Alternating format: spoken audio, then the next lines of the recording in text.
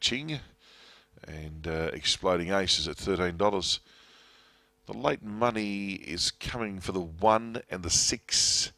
They're the main two. I tipped 1 to beat 6, 4 and 3, but I think it's a race you can make a case for a few. Green light, we're just about ready to go. Stand by, Go Home Bro just favourite here, we're ready. We're racing, began only awkwardly, Go Home Bro, he's back second last on settling down. Denzano Osti's away fast, led out by a couple of lengths on Kulu Share. Yukai Sheila got through on the inside, then Kulu, Ching and Exploding Ace off the track. Around them, Grace in Fantasy a long way back now. Kulu, Ching and so too Yukai Sheila both lost their spot.